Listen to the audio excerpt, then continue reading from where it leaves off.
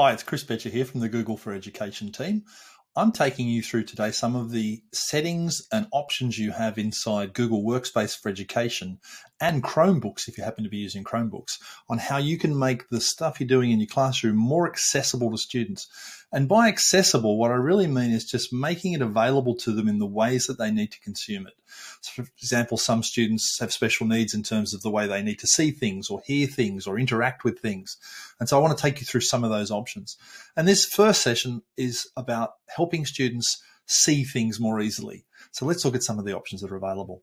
All right, so I'm in a Google Doc here, and you can see I've just got some notes I've been taking here. Well, one of the first things you can do in a Google Doc, let me move myself around there, is just simply to make it bigger, just to see it bigger. And that in itself is a huge help for some students. They just want to be able to see more or have bigger fonts. Well, if you're inside a Google Doc, that's pretty easy. You've got this option here to change the view or the zoom level. So right now this is set to 100%, but I could go bigger if I want, say 150%. You can make it smaller if you want. Some people might want to see more of the text because their eyesight's really good and they can read that little print. I can't, but some people might. So you can go either way if you want. That's fine. And of course, if you just choose this fit option here, it actually makes it fit for the biggest size it can fit on the screen that you've got. So that's one option you can use for making text bigger or smaller.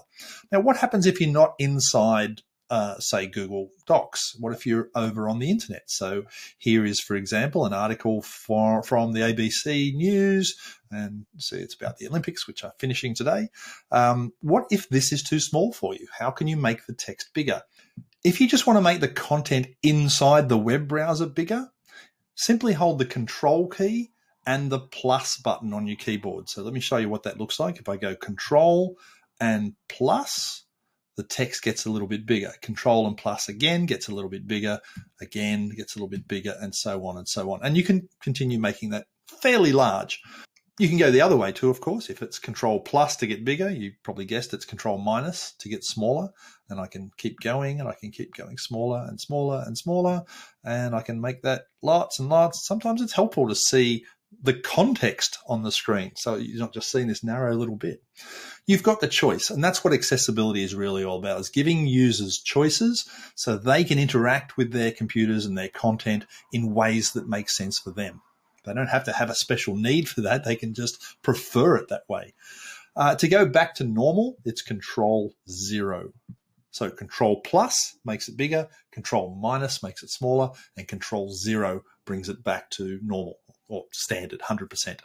So that's one way you can do it. If needing to enlarge or shrink things is what you need, there are tools in there to do that. Okay. Now, what if you wanted to zoom in specifically on a part of the screen? Well, let me just move me out of the way here. Now, this is a Chromebook feature. So what I've just showed you a moment ago works with inside the Chrome browser, and you can be doing that on any computer, Windows, Mac, Linux, Chrome, doesn't matter. The thing I'm about to show you is specifically for Chromebooks. On a Chromebook, down here in the bottom corner here, you've got this option here for accessibility. Now, if you don't see that accessibility option, what you can do, let me just open up this for a second. This is the settings for my Chromebook.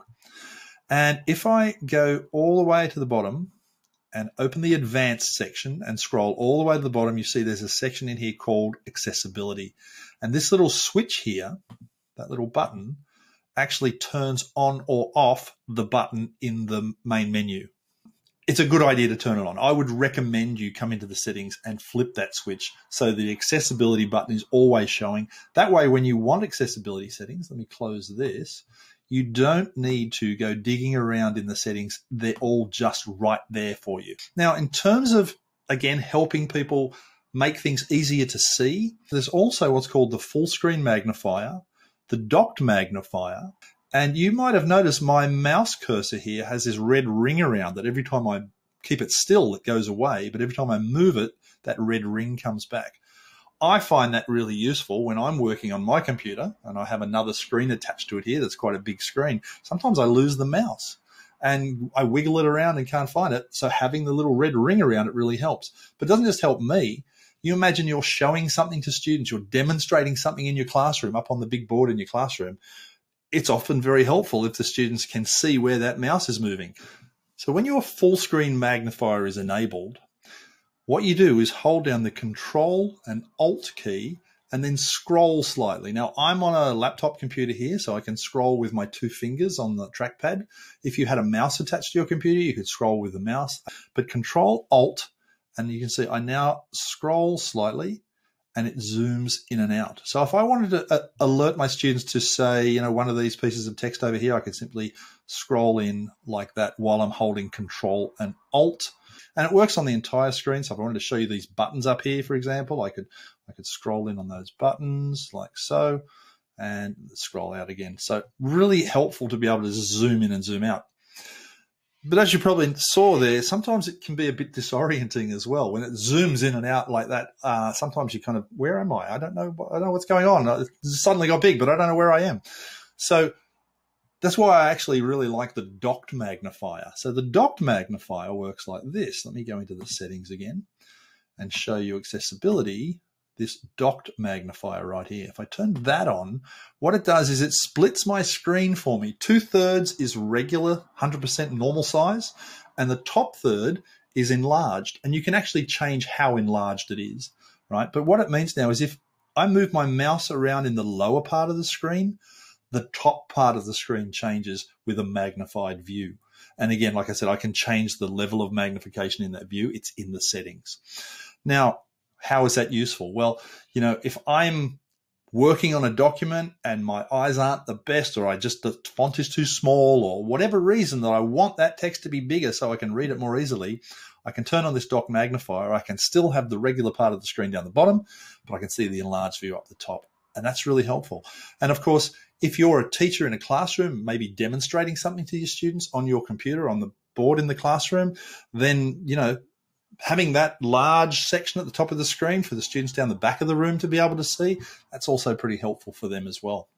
Now, what if I would prefer to see not sort of black on white, but I prefer to see white on black? Well, there's a couple of options you've got. The blunt instrument here is a thing called high contrast mode. When you turn high contrast mode, it literally reverses all the colors. So black becomes white, white becomes black, but also like yellow becomes, let's have a look, yellow becomes purple, reds become whatever red. It just literally reverses everything. That works well for some students. That is easier for them to see, especially if they're low vision students. That can be really helpful. But there's also another thing that we're starting to build into a lot of our tools now called dark mode. And you're seeing it more and more. I'll give you an example here. This is Google Keep. It's a little lightweight note-taking app. It's part of Google Workspace for Education. It is, by default, a white background with, black text and colored notes and things sitting on top of that white background. But up here in the settings, you've got the option now to enable a dark theme. When I turn that on, it actually doesn't reverse everything. You can see my video down the bottom there is still sort of the normal colors, but it reverses the colors of the other things on the screen. And again, that's super useful for a lot of students who need that sort of contrasty mode. And I think you're going to find that dark mode is going to appear in more and more tools because it's quite a popular thing. A lot of people really like it. If you don't like it, that's okay. You can always disable the dark theme, go back to that one. And that's fine. And that's the thing about accessibility. It's about giving users choice. You should be able to make this thing work any way that works for you. So let's go back to the accessibility settings here and just scroll down a little bit and you'll see additional settings. I can have a large mouse cursor, so I can turn that on. You can see now my mouse cursor is extra large. That could be helpful.